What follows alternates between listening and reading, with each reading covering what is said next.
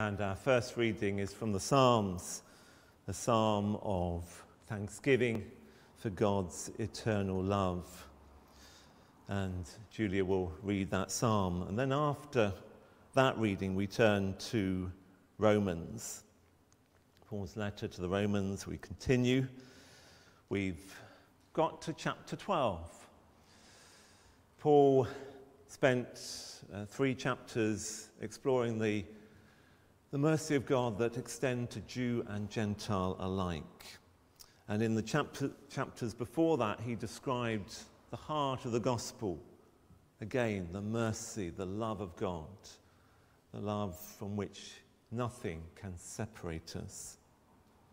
And then at chapter 12, he starts to come to our response to that love of God.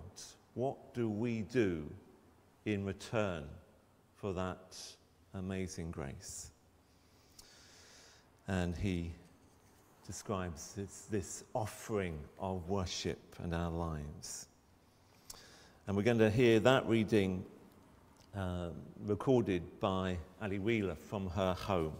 But first, let's hear the psalm.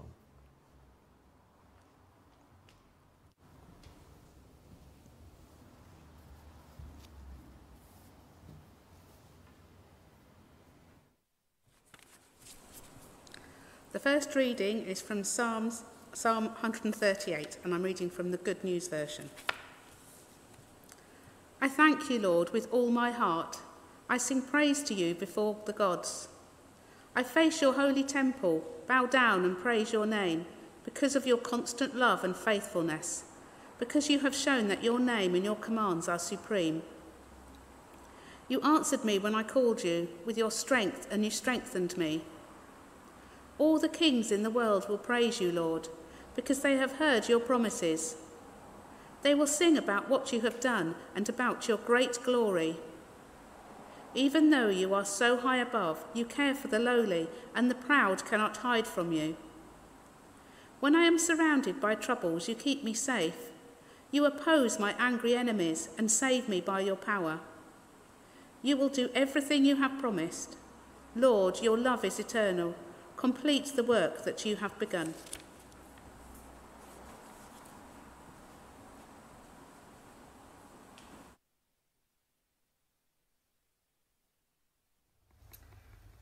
The reading is taken from Romans chapter 12, beginning of verse 1.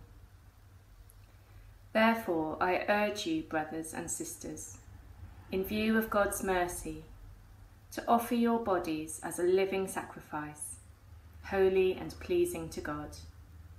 This is your true and proper worship. Do not conform to the pattern of this world, but be transformed by the renewing of your mind. Then you will be able to test and approve what God's will is, his good, pleasing, and perfect will.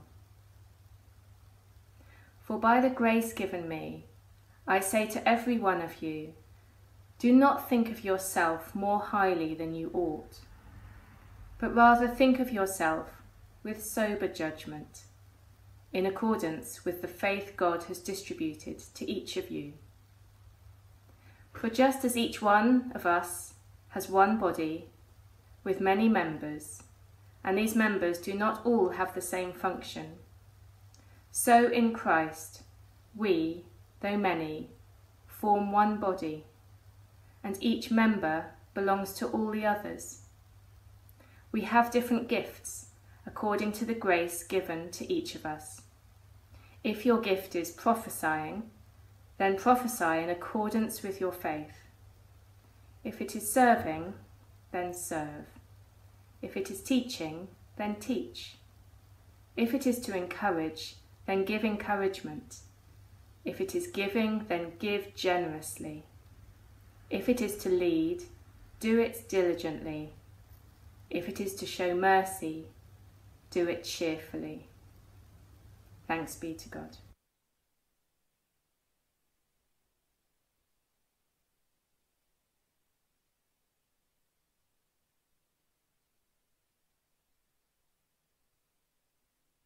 God of all life, speak to us now your word of grace and truth. Show us your good, pleasing, and perfect will for our lives. In Jesus' name, amen.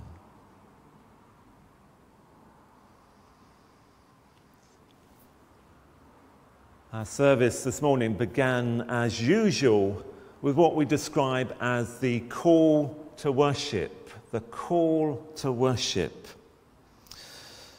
An invitation to worship the living God, to offer our worship, our praise. But what does worship really mean? Months of lockdown and restrictions have challenged us to think again. What does it mean to worship God? It's not been possible for us to meet together in the usual way. Some of us are here, many are at home. It's not possible to sing as a congregation, though there's beginning to be easing of that. We can have a small group singing, but not too loudly. I guess I could burst into song at this point, but I will save you that. It's been difficult to share communion. We did so when we were all locked down in our homes, virtually connecting with my celebrating communion in my home. But the challenge of how we share communion both here and at home together is still working through my mind and the mind of your elders. Not easy to do in a way that truly shows forth the love of God in bread and wine. And of course, we're not having tea and coffee, one of the essentials of Sunday worship in our nonconformist tradition. What does worship mean? We've been called to worship. But how? How do we worship? And what does that worship mean? For many religions in the past, it was about offering a sacrifice, a lamb or a pigeon or whatever, to placate the God who held life in the balance. Life was uncertain, life remains uncertain. And in those days it was seen particularly, life was so uncertain. God was uncertain and potentially dangerous. A God to offer life and to take life away. And so worship was there to placate a potentially angry God. Life, offer a life, the blood of a lamb or a pigeon or whatever, and the God who held your life in his hand would be satisfied. And Paul knows all about that tradition of offering sacrifice, both within his Jewish background and in the pagan world that he is caught up in. And he takes that picture of sacrifice, but he turns it upside down. God has made the sacrifice. It's not our little sacrifices of innocent animals, but God has made the sacrifice in entering our human lives in Jesus and in the giving of the life of Jesus on a cross. God, Paul says, shows his love for us in that while we were yet sinners, Christ died for us. Christ died for us and the world. God so loved the world, he gave his only Son. And so sacrifice has been turned totally upside down. It's not us trying to placate an angry God, but God reaching out and giving of the very self, the very heart of God in compassion and mercy and love and grace. God has made the ultimate sacrifice on our behalf. And how are we to respond to that amazing love and compassion of God? Paul says, therefore I urge you, brothers and sisters, in view of God's mercy, to offer your bodies as a living sacrifice, holy and pleasing to God. This is your true and proper worship. No longer about dragging in some poor old animal to be sacrificed. It is about our own sacrifice, but not in a deadly way, but in a living way. That's the irony, the paradox. It is a living sacrifice, an offering of life, not of death. How will we offer our lives to God today, wherever we are, and in the days ahead? I think that word therefore is so important. It's the hinge in this whole letter. Up to there, Paul has really been talking about all that God has done. This love of God in Christ that nothing in life or death can separate us from. Nothing that life throws at us can separate us from that love of God. And God has done that not with our help, but simply through his action in Jesus. And therefore, we respond. If you receive that kind of love, and maybe we have glimpses of it in human love, where we find that real friendship and acceptance, and we can somehow breathe more easily. The mask that we wear can be removed, and we can be ourselves. We are accepted. Yes, we're imperfect, we're broken, and yet in that love and friendship, we can somehow be better. We can be more what we want to be, more what that person would hope us to be. And it's that breathing easy, that living better, living more true lives, that is our offering of worship. In his exploration of worship, George Appleton quotes from a 9th century Muslim woman saint of the Sufi tradition, who offered this prayer: "My God, if I worship you in desire for heaven, exclude me from heaven. If I worship you for fear of hell, burn me in hell. But if I worship you for yourself alone, then do not withhold from me your eternal beauty."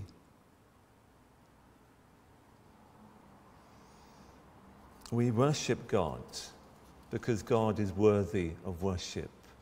We don't worship God out of any ulterior motives. It's not a sacrifice to placate an angry God who might do something nasty to us. No, God's love is absolute and certain. We worship simply because God is worthy of our worship. God stirs up that worship within us. And how do we offer that worship? we offer it in our daily living. Paul talks of offering our bodies as a living sacrifice, flesh and blood. We often think of worship as a mental exercise, something that we think about. Or maybe we think of it as a very spiritual exercise, about being caught up in the Spirit. But Paul is saying, offer your bodies, these funny bodies with all their aches and pains and all the rest, or their growing or their shrinking, depending on our age. We offer our bodies, our very selves. That's what Paul is about. As one commentator says, true worship is the offering to God of one's body and all that one's body does every day. Real worship is not the offering to God of a liturgy, however noble, or a ritual, however magnificent. Real worship is offering of everyday life to God. Not something transacted in a church, but something which sees the whole world as the temple of the living God. It's a living out of that prayer that Jesus gave us. Your kingdom come, your will be done in my life, in your life. And that means standing up against the pressures that come from the world, as Paul describes it, those pressures that would turn us back from this love of God to our own selfish demands. This need to have it all, this need to dominate, this need to satisfy every pleasure, every whim. The world tries to conform us to this advert, you're worth it. You must have that, you must have this. And the Spirit transforms us to recognize we have it all in the love and the mercy of God. And we do this not on our own, but together. We offer our bodies because we are part of the body of Christ, each with our different gifts, each called to offer those gifts within the life and the worship of the body of Christ today. So often in this individualistic society, we think we have to go it alone, but we're part of a community. Yes, our neighbourhoods, yes, our community in the world, but also a community in Christ where we can encourage and help and journey together. And so Paul gives that list of different gifts that are used. And basically he's saying, get on with it. Don't hold those gifts back, but use them. Use them for each other, to encourage, to build up, to bless, to show the love of God to others. And to do so, he says, generously, diligently, and cheerfully. And maybe those are good words to take into our lives this week, to live life generously, to live life diligently. We've seen a lot of carelessness in our society, but live life diligently and live life cheerfully. We're all sad at the moment because of Harry and our loss of Harry, one of our elders and friends. But Harry lived out that. He lived cheerfully. He lived diligently. He lived generously.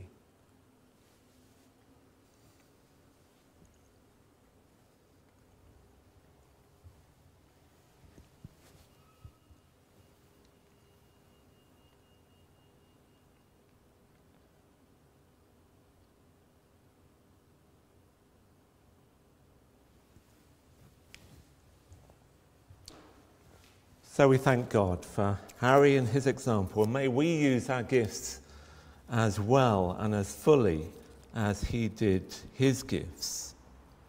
We are pilgrims on a journey and companions on the road.